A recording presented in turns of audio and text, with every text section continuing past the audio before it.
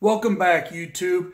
Today I'm going to show you a really cool little tool that I picked up at my local Menards for about $9.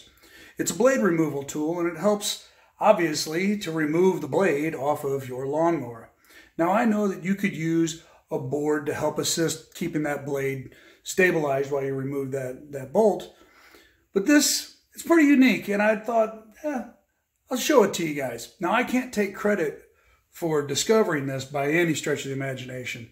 Turf Mechanic had it in one of his videos, and his video was more about, getting started for the year. And I just want to show just this little tool because, like I said, it is pretty neat. So let's go ahead and use it on my 2014 Timemaster.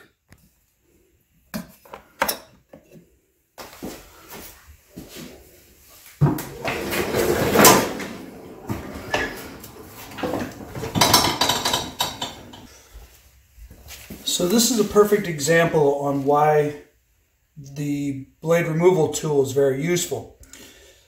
I can remove this blade very easily using my impact driver. It just comes right off.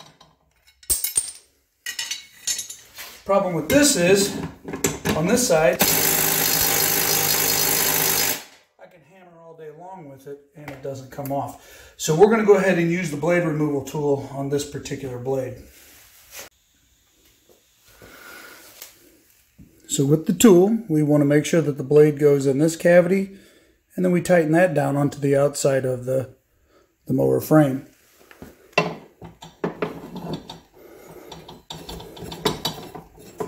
Once you have everything situated, you just need to tighten this back piece down, and it will lock in the blade from turning. You can see here on the back side, it is on the metal. It's not going through the little plastic housing, and the blade is in that cavity.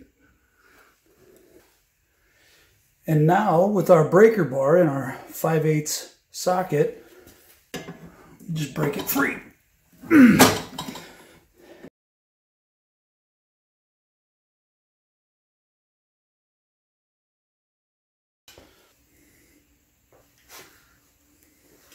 To sharpen the blade, I like to use an angle grinder with a 60-degree flap disc.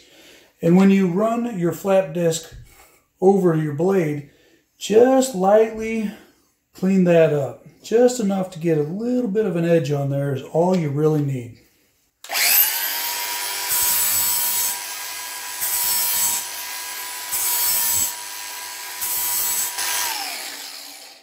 And you can see just a couple of passes gets it nice and cleaned up. So I'm going to finish up this one and the other blade so we can get it back onto the mower.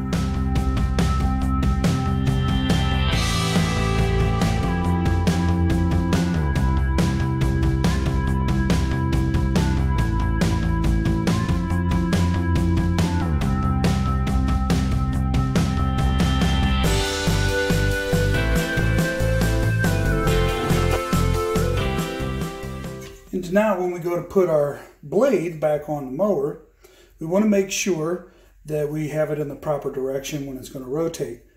In the case of the blades I have here, you can see that it is a high lift blade, and we want that high lift to go towards the mower deck.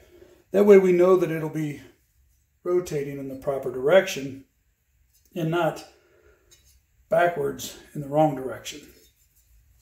So we need our alignment washer that goes on here, and make sure it lines up with the spindle. We put our bolt on.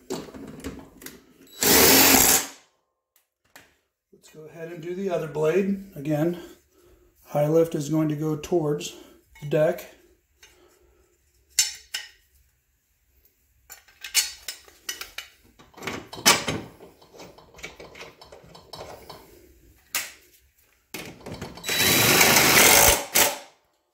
And the one thing that's nice about those alignment keys is it keeps our blades from running into each other. And that's all there is to putting them back on. I hope you enjoyed the video. You may want to go out and get yourself one of these little deals. Like I said, it worked out wonderfully. That way you don't have to carry around a board, special board for it. You can just have this little tool. $9 at Menards. You can't beat that. Please, if you like the video and you want to see more of this type of content, and I will be getting out in the yard, please like, subscribe, and leave a comment below. Would you waste your money on $9? Or do you like the board method? Let me know. Take care.